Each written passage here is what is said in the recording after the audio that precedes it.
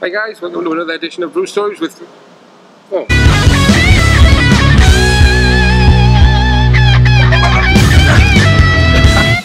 Rich and Dean. Hi guys, sorry I'm late. Where have you been? I've just been to Cornwall. Oh, pretty good. Went to visit the St Austell brewery down there. Excellent. And had a good time. Brilliant.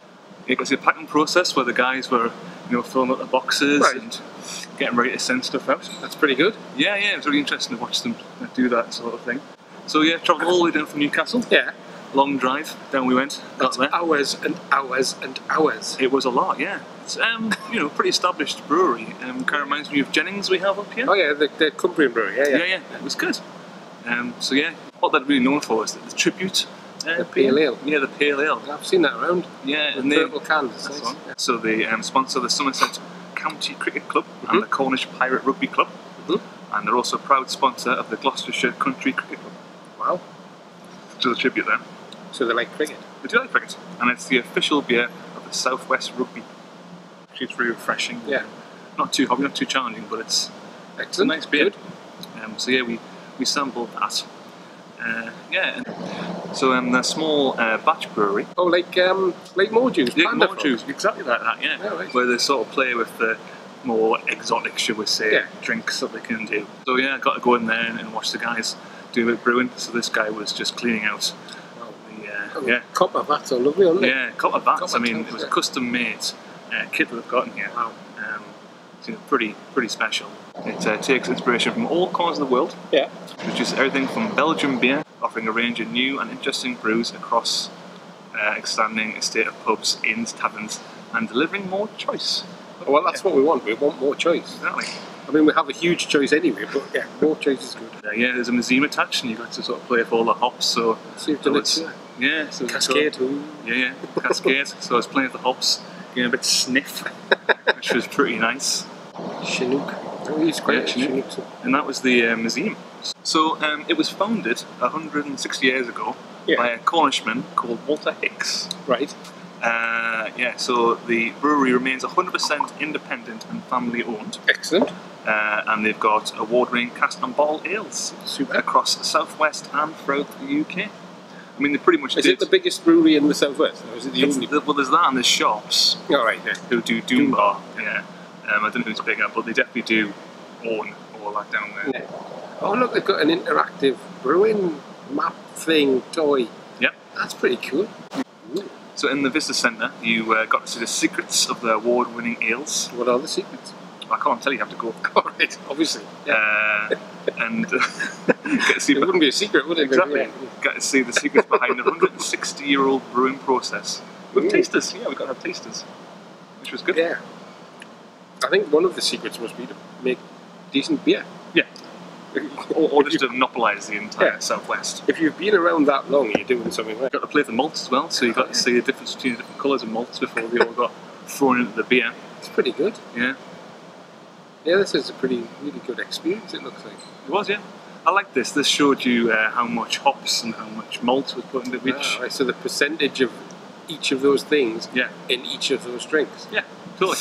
That's a pretty good idea. So yeah, they're known for tributes, but they also do other things. They got Proper Job, which was a bit more hoppy. Yeah. So in that tube is much more hops. And they're just taking over Bath ales. So that's a nice label with a rabbit on. They completely purchased them. The deal, which was completed for an undisclosed amount of money. They got the Bath Ale Brewery, situated in Bath and Bristol. Its portfolio of brands and 11-strong pub estate. But I thought it was quite nice that they keep it in Bath and they don't try and brew Bath beers. It's better than it being bought up by InBev or somebody like that. Yeah, they're still independent, which is pretty impressive. Yeah, that's good. Yeah.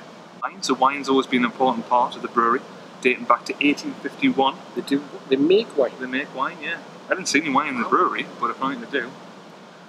When the founder, Walter Hicks, started his business as a wine merchant, maltster, and a brewer. Maltster. Got to be a maltster. Yeah, that's a good job, name, isn't it? What do you do for a living? Oh, I'm a maltster. So this is one of their smaller batch beers. Yeah.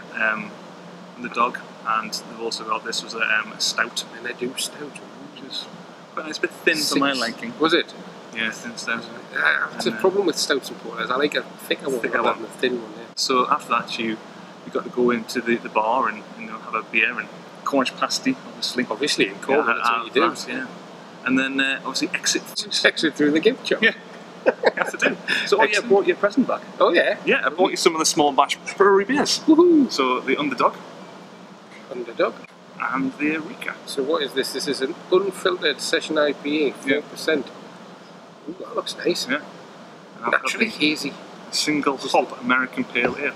Bottom conditioned. Ooh, lovely. Yeah. That'd be nice. So what we'll do is we'll try them, shall we? Let's open them and try them. Look, I got some glasses. Oh look, you've got glasses that match our personalities. The short fat one. Tall thin one. I've got the bottle opener. Oh, here we go on. So we should start with the bottle. So yeah, let's start with the bottle. Oh, yeah, that's what that... Do you remember how to do it? You've never ever had any... I've opened that backwards. Oh dear. That looks nice. I can do the pouring of it. Can you? That's alright. That's good. It's a lovely colour, isn't it? Lovely dark brown. Golden almost. It starts off really malty and then it's got quite a bitter. It's actually quite bitter, isn't it? Yeah. It is. This is what we're drinking here. It was the first small batch brew they ever did. And it's now becoming one of their regular beers. So we moved it up from the small batch up to the normal brew. Yeah, so it made it from being a small batch into the core range. It has got quite a lot of bitterness in it, hasn't it? Which is sort of nice. It's very quaffable, isn't it? Mm-hmm. It's not strong, I mean, you can like... 4.9, it's almost a session, isn't it? That is a session, right? 4.9. Yeah. What is the definition of a session these days? Well, I told the session was like 5%, but to me, I think below 5%. Yeah. That's my personal opinion. There's no science based on that, it's just me saying that. Because it used when I was a lad, when I was a boy, back in the day, it was like 4% was a strong beer. Yeah. I can remember, yeah. Well, 5% was mental. Stella was wife beaters. Yeah. Don't drink Stella, drink proper beer. But yeah, the level of acceptability of session beer, I think, has got up. Yeah. So the next one we're going to try is their Underdog, which is the first beer they did, and it's in a can. So it's the only one I could find that put into cans. Yeah. You can see where it's called Underdog, trying to go for that brew dog kind of vibe. Yeah. I'm surprised Brewdog let them get away with it, frankly. It's only careful. It's only 4%, but it's meant to be packed with flavour for its percentage, so we'll crack it open. Yeah. You want to pass me a new glass? Give me all of it. Look all the head in that. Terrible. I think just we could work out what the hops were. Obviously from the West Coast.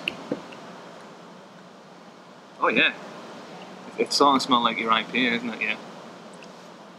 American hops, you'll be interested. I think you'll get a surprise when you taste it. But there's quite a lot of flavour in it. Mm.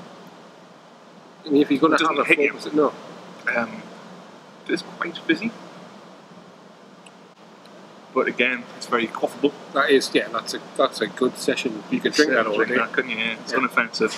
So do we know what's in it? No, I don't. Okay. I'm guessing there's some sort of like West Coast Simcoe. No, just hops. Hops. Oh. No. Aromatic hops. Aromatic hops. From the US and Slovenia. So work it out. You should be able to tell what's in there.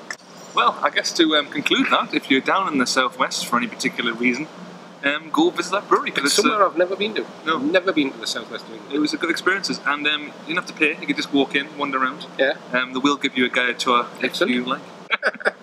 And why do we do this? For the love of beer. For the love of beer, that's right. See you next time. Bye. Bye.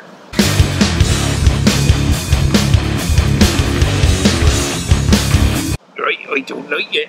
I don't know what I likes about it. The hop is called Eureka. Is it really? Oh, well, there you go. Oh, right, I didn't know that. There's a new one for the Eureka hop. People are out there laughing, going, you don't know about that hop? God, how stupid are you? You don't even know Eureka hops. God, stupid.